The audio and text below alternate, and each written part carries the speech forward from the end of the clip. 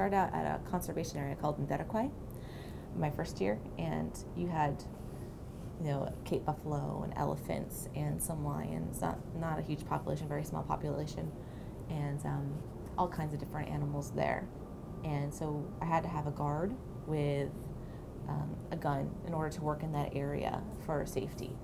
And we did come across large cats twice. Once we saw a lion looking at us out of a bush when we were walking past, but it was just one, and he, left us alone.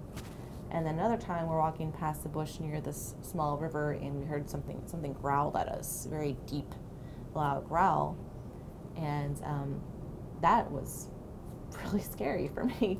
I'm used to walking around at night and coming across animals sometimes, but that was intense. We had a hyena disturb our site when we were mist netting, where all our stuff was, and we had baboons interrupt our work sometimes. We had a baboon tear a 4-foot hole in one of our mist nets when we were netting one night. I've almost stepped on snakes before.